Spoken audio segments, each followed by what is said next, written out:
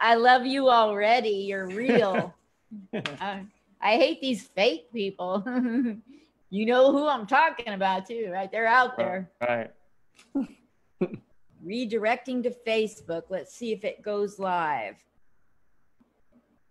That is so cool. I got to figure out how to do that.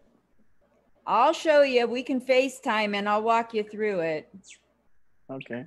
If you want help. I've helped other people. Yeah, because I definitely want to, like, I do podcasts, but just on Anchor, but I'd like to do it on Zoom because I think it's better when you can go, face to face. And Absolutely. Yes, I'll help you. If you have FaceTime ability, I'll just walk you through it. okay. And if it gets over my head, because I don't know if you noticed, I'm 21 times 3 plus 6, 69. It's a good number. Wow. I'm not gonna lie, it's a good number. But yeah, so if you want help, or my tech guy, if it gets over my head, I'll turn you on to my tech guy. Okay. You just got to get him Thank you back so to much. me. I appreciate that. Heck yeah, are you kidding? That's what we're all in this together. Exactly.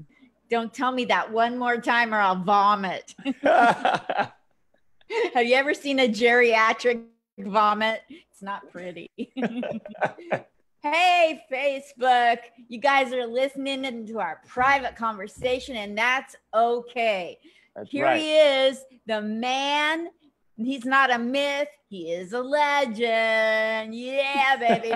We got him. We got Jordan Jackson. Yes. Yes. On the- Hello. Yeah, he just got done watching the Laker game. Woo! Yeah. Oh, well, at least they didn't lose to my Portland Trailblazers. Shout True. out. The Yeah. Trailblazers are good too.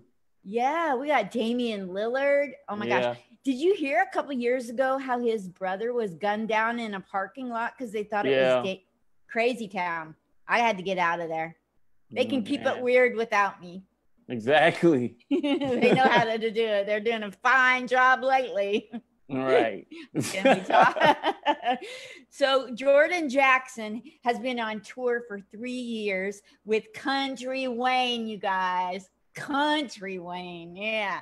And he's been in several movies. A couple to mention would be Comedy Camp and The Elizabeth Cooper Show. Have you been in them? I don't think so. So he's also had several TV appearances. He's got a comedy album, and it's called Who is Jordan Jackson? I Do Believe. That is correct. Phew, I hate to fight with Jordan Jackson, but I will. His comedy album is on all platforms except my hooker heels. They're in my closet safely. He even has an app called Jordan Jackson Comedy. He has his own app. Are you kidding me? I barely know what an app is. I thought Instagram was when you went to a party and scored Coke. What do I know? He's got 2 movies on Amazon Prime. Do you? Yeah, I don't think so. Maybe some of you do. He's got Skimmers with a Z on the end of it. Swipe Club. Those are his 2 movies. He's on Facebook and Instagram as Who is Jordan Jackson? And that's about all I have to say. Let's get to know him. Thank you for coming. Welcome to the stage, Jordan Jackson. Woo! Hi. Hello. Hi there. Nice to meet you in person like this. Yes, you too as well. I'm so happy. So glad that you decided to have me on your show. I'm excited. Let's get into it. Let's get into it. Where were you born and raised? In Upland, California. I know that. It's between LA County and Riverside or San Bernardino.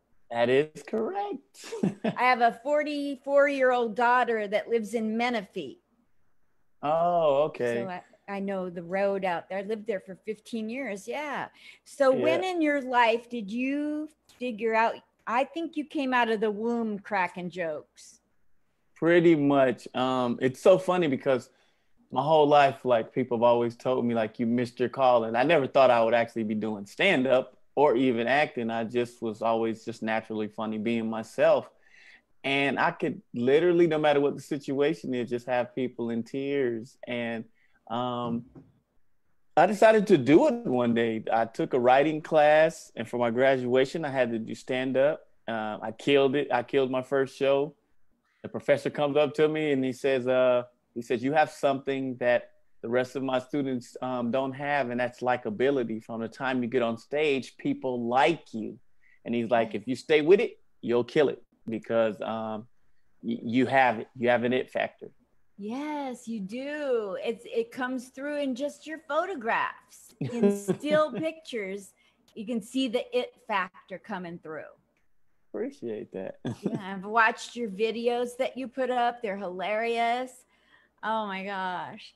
So you took acting in school Yes. at some point. I think it was college, right? Yes, took acting and drama in college. Took several different classes. I took what's his name? Skips my mind right now, but Alan,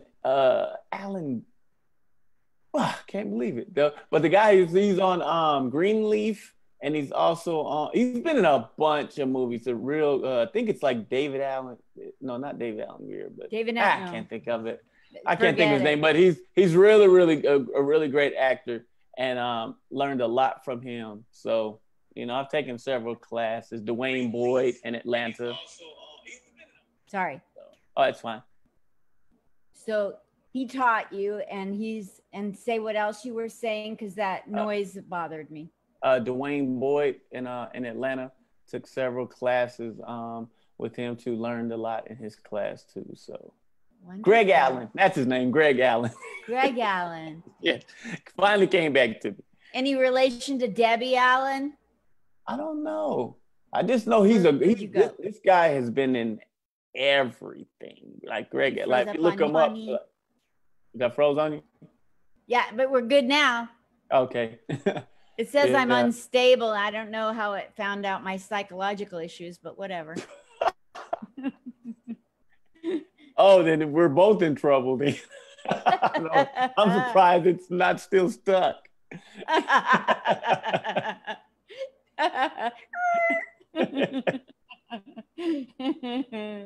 Tell me about after college, and then you took courses from David Allen and somebody else, you said. Dwayne Boyd, yeah. Dwayne Boyd. What did you learn during that time of humbling your natural God-given talent? You humbled it to left brain learning. So what, between God-given talent and left brain learning, what did you learn that you thought, oh, I'll take these, but I don't know. They said that I got a natural gift. What did you learn that you wouldn't have? I learned a lot because it's funny. Everyone thinks that they can act until you really have to act. And what happens is, as actors, when you're green and you're first starting out, is you'll do a character without putting your natural self in it, and that takes away from the acting, because if you're just reading the words and just trying to if you want to be really, really good, you have to react how you would really act in that situation, but as the character. And so I learned that through taking courses, because at first, I thought I was just so good, but it took it to another level when you put your natural feelings in it, because it's going to make it more natural. And that's what acting is. It's not just being that character, but being natural. Okay. Thank you. That's very, very articulate. Here's another question for you. So have you noticed, and if so, how have you noticed that acting training has helped you do comedy live performances? Oh man, a lot. Okay, first of all, it allowed me when I'm writing my jokes to take it to another level, because at first I would just say the jokes instead of adding act outs, instead of connecting to my audience and using the third wall. Sometimes a lot of stuff that I learned, especially also in stage plays. The stage plays helped my stand up a lot because How? first of all, in the like, you know, if you're doing like television or whatever, you get to redo it until it's right. When Yeah. you're doing a live stage play, you have to improvise. You have to, if something goes wrong, you have to bring it back in the best way that you can. I was really, really good at that. It helped me learn my timing. It helped me learn that in the moment, things could go wrong and you got to be sharp. You know, throw that improv in there instead of sticking just to the material. So it helped me a lot. Wow, that's brilliant. Okay, I got a question for you. Mm-hmm. My pet peeve in I've been doing comedy 6 years. I'm a veteran. I have a little brain injury, no big deal. And so certain things drive me nuts when people are not clear trying to explain something, right? Mm-hmm. One of the things people dish out like water in comedy is you have to know how to read a room, Right. and they never tell you how to do it. So I like to ask people with really good experience like yourself, what do you define reading a room as? How do you do that? What specific things are you reading when you look around a room? I'm looking for demographic. I'm looking for age. I'm looking for attentiveness. Also looking for the situation of the room. Is it set up? Is it even set up for comedy? How the people reacting to certain material. I always come in. You know, most of the time I'm featuring. Sometimes I'm hosting. But if I'm featuring, then I'm watching the host the whole time to see what they're, you know, what they're responding to, what they're not responding to. And that's how you read a room. You know, if they're on a certain subject and they're liking that subject, then expand on that rather than just trying to get through your material. Got it. And that's where improv and acting and thinking on your feet come in too. Exactly, exactly. And don't be afraid to improv. You know, I used to be afraid in the very beginning of silence. Silence is great. That means they're listening. When they're talking, then you're in trouble. So say you're doing comedy and they're talking, what does we know who Jordan Jackson is now, but what does Jordan Jackson do if you're on stage and they're just chatty Cathys? Well, it's funny because I've only had to deal with that a couple of times because I make sure the writing is so interesting that you have to pay attention and you want to hear more. But I remember one time there were these three ladies that were just talking, talking, talking. And I wasn't doing it good at all, so I can understand why they were talking. But I just went over to the table and I was like, excuse me, ladies, if you guys could please just respect my bomb, then I would appreciate. And they just bust out laughing. I was like, okay, I'm dying out here, but can you respect the bomb, please? You gonna respect my bomb? And it kind of loosened up the whole room because I wasn't doing that well, but I got a huge laugh off of that. That's hilarious.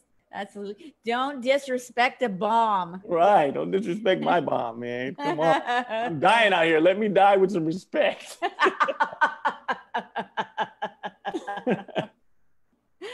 Oh my gosh.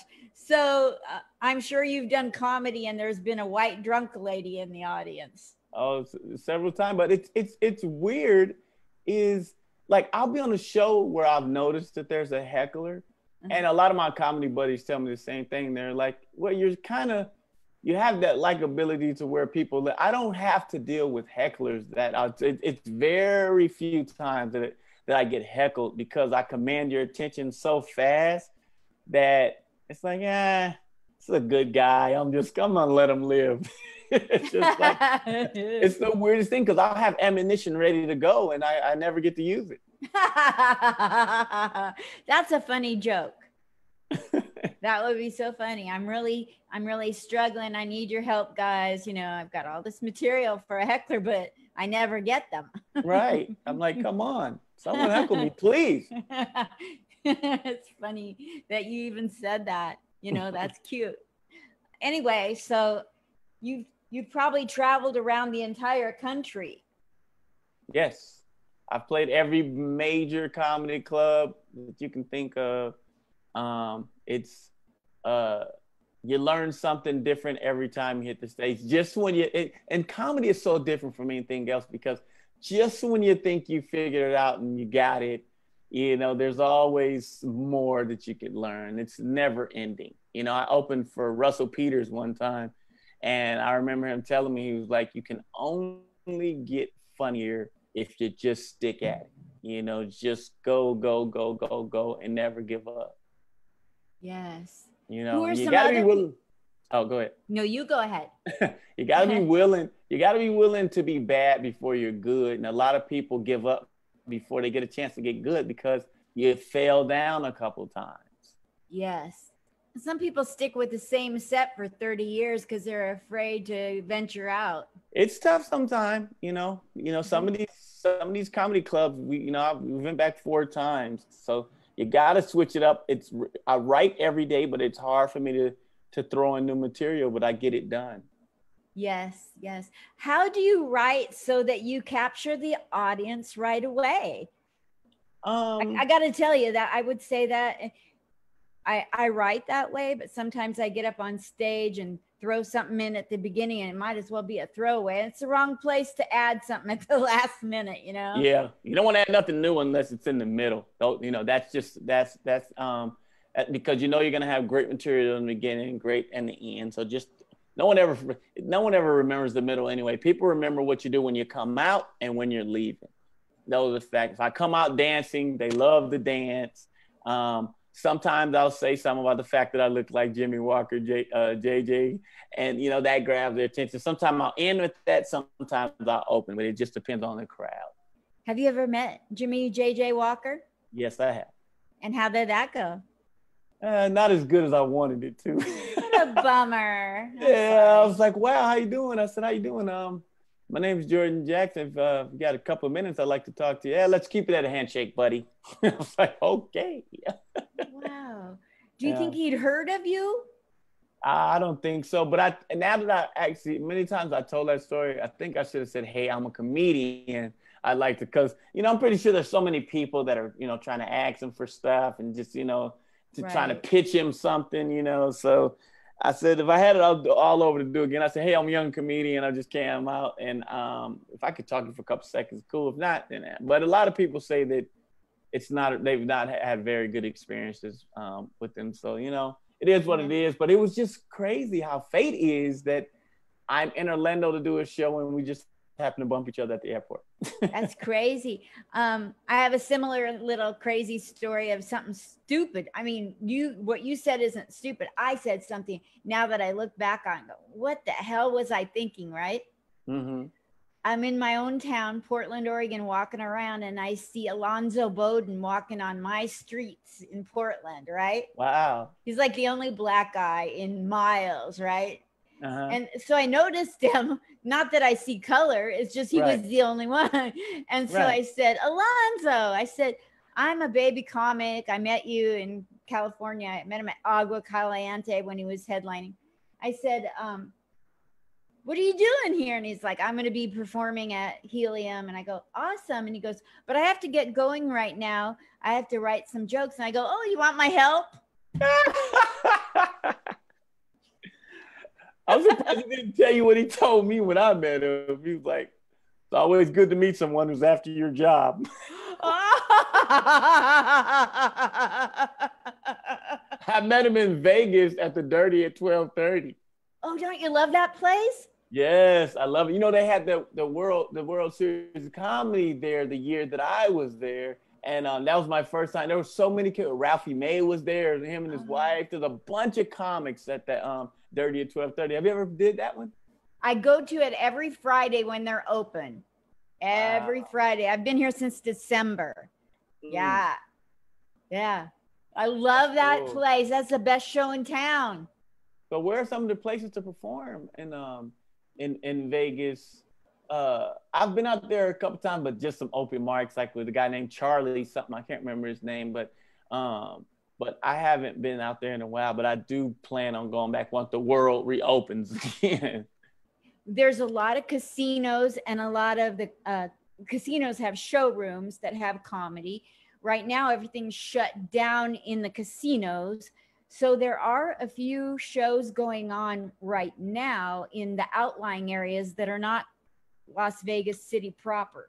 Oh, So okay. there's some Manfred Heim shows in Boulder City, and there's something going on in Henderson, and there's like a Dairyland drive-through comedy show where you can honk your horn, which is confusing to me because I'm a boomer, and honk Right. used to mean you were horny. So if I go, I'll be so busy all night when they're honking. I'm going from car to car. Kidding. Hilarious. Do you want to That, keep? that is a different experience though. Like I don't think I could. I feed off the energy. I can't feed off the energy of horns, I don't think. No. But I guess Yeah. I would try it, but it would be so different. Yeah. I'm also, like, I grew up before the Me Too movement, and my self-esteem has been low because nobody can honk at me. I'm Right. They're sure. like, oh no. No Won't honk touch honk, no that. beep beep. Yeah, no beep beep, no nothing. Just I wouldn't tap that horn or her. right. Hilarious. Anyway, back to you. I digress. What are you looking forward to after the pandemic with regard to your comedy, acting, everything? Well, hopefully, some of the shorts that I've wrote may get picked up. I'm also looking forward to doing a couple more films, um, more collaborations, getting back on the stage because I really miss the stage. I haven't performed in over 4 months, and just really just getting back to life. It's so different right now. So different. Do you ever plan on since you're an actor and you're a funny man, do you ever plan on doing a one-man show? I've actually did one before. You didn't.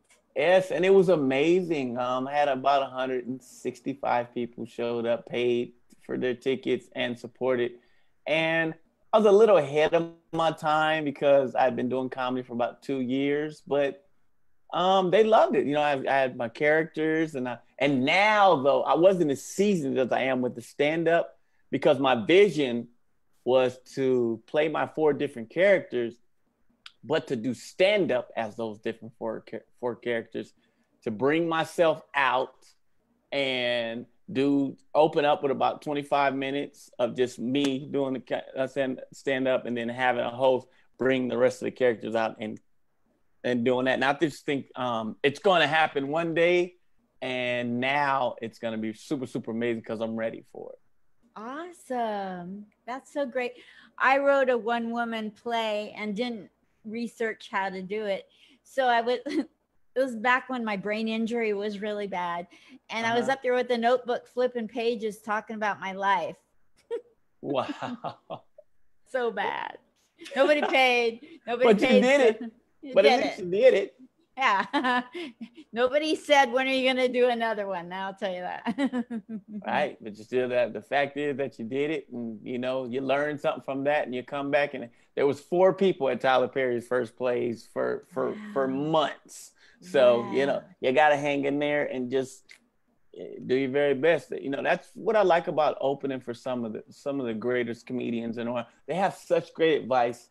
And the veteran comics are way different from the like semi-seasoned comics, what I say. Absolutely. Right now. Absolutely. Yeah, the seasoned ones really want to help you. I've opened for Tommy Davis, and I've opened for there's probably Earthquake. Wow.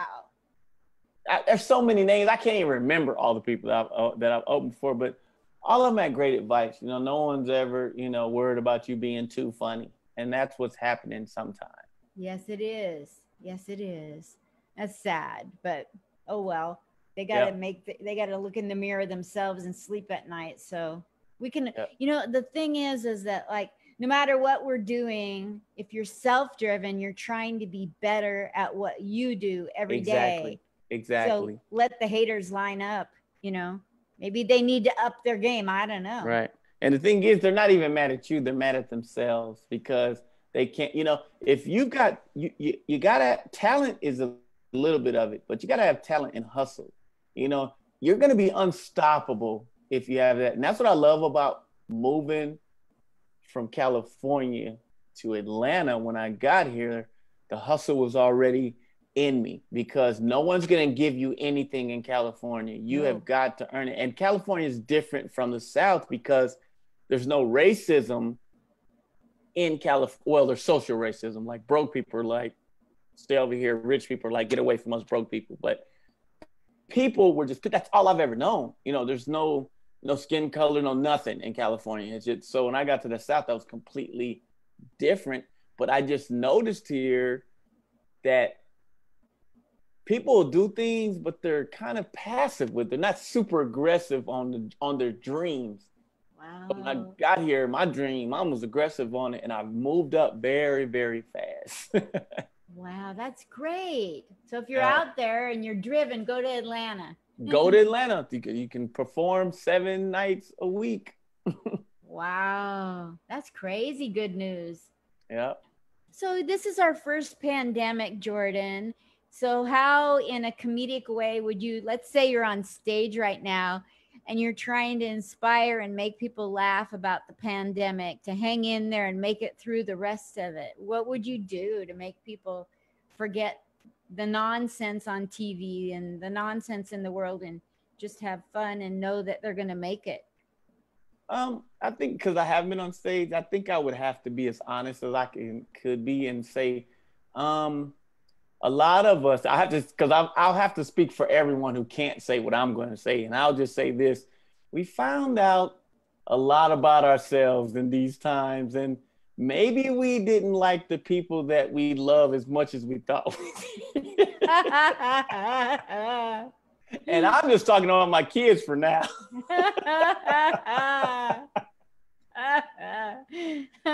You find out things when you're around people longer than you're normally used to being. And that's just a fact. And there's no way you can't laugh at that because it's so true and it's so factual. Yeah. Now, will you say it? No. But you will think it. You will think it. You know, like people out there have probably changed their mind who their favorite child is. Yeah, their favorite child, their favorite, because I mean, for a minute, you know, we had to eat different. We had to, you know, everything was different. The pandemic just kind of changed the outlook, and what we thought was important wasn't so important. That's right. Yeah, some people probably changed their wills, took kids out of their will and put all kinds of stuff, neighbors man. in. That's just real, man. Like, I can't get up there and tell a pandemic joke. I'm just going to be like, hey, I think I speak for everyone when I say there's some readjustments that are going to be made after the pandemic. Divorces. Oh, yeah, all that's coming. You know, it's a a new, and our lives are changed forever. And I don't know if you do this, but I can't even watch a TV show without going, they're not social distancing. I know it. I'm like, when did this come out? Look how close they are. You know, it's like our mindsets are different. Yes. And they keep confusing me. Like, you know, I just want to talk about how it's so confusing. Like they say social distance, but we're all in this together. Which is it? Make up your minds. Only thing I got in here. I'm confused. I'm confused. Which one is it? I have this favorite joke I like to say is that, you know, I'm so confused, you know, like I turn on the news and first thing they do is tell us to go in our rooms and stay home alone. And I'm like, I have flashbacks to a really stupid movie. And then they get on the news and they go, and don't stick your fingers in your orifices. Like, damn, I knew I shouldn't have done that near the TV set. Stupid. Hey, I'm telling you, man, it's a total different world, and our whole lives are changed because, you know. And the next question I would ask everyone in the audience, like, how many people were afraid to cough? I mean, you literally have to hold the cough because, you know, if a little one comes out, everyone's looking. You're just like, oh, it wasn't a real cough. It was a little tickle. Just a little tickle. You're like, no. Because I have allergies. I have bad allergies. And I was in the UPS store. And I had my mask on, of course, but I was coughing and I couldn't stop coughing. And everyone was looking like. And I was just like, okay, I have nothing. I'm coughing and I have a mask on. But I didn't want to cough. I have really bad brain injury and PTSD.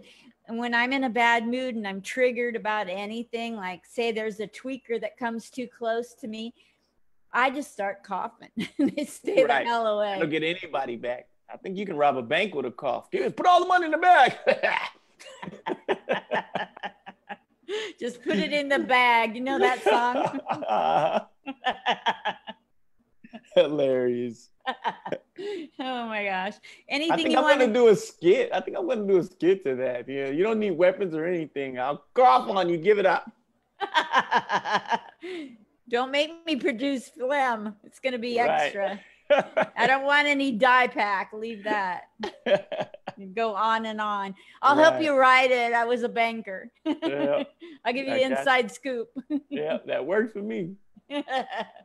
Well, anyway, is there anything you get as much time as you want right now to just say whatever you'd like to say to people that might tune into this show or podcast? Anything from your heart, anything at all?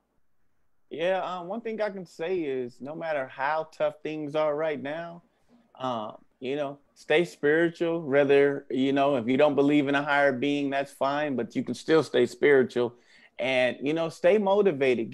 There's so much information out there. You know, set goals, set smaller goals to get to your bigger goals and never give up, and always be an inspiration to people and learn as much as you can and pass on that knowledge. Don't be so, oh, I'm going to keep it. I'm not going to tell anyone. You know, just like you said, you would help with the stuff. You know, you get blessings by planting those seeds. And, you know, I think a lot of people have a lot of talent and they have a lot of success, but they're not planting seeds and they're not helping anyone. So if I can leave any message, just be a blessing to somebody. That's the message that I say. Love that. Thank you so much. Thank you for being Jordan Jackson, the person I've gotten to know here and banter with. And I'm going to post, when we get done, I'm going to go post my personal thoughts as a wrap up with all your links again. And then that'll be out tonight. And then like within 1 to 4 days, my tech guy will make this video look like a sitcom. Wow. So it'll have music and credits and the curtains open up and you come out. And I'll send that to you if you'll share it. Okay, no problem. Thank you so much, Jordan Jackson. Thank Who you is Jordan Jackson on the interweb? Well, hopefully you found out. I did. I love you. I love you too. And I appreciate you for having me on. And make sure we stay in touch. Okay, and one last thing. I don't have a bell, but if I did, I'd ring it right now because you're officially a graduate of Comic Spot. And that means the benefit. Wait, there's more. The benefit is every month, if you have something to plug, you can come on for 5 to 7 and plug something. I'll fit you in. All right. Thank you. Love it. Cool. Awesome. Thank you so much. And go Lakers. That's right. Have a good night. Good night. Love you lots.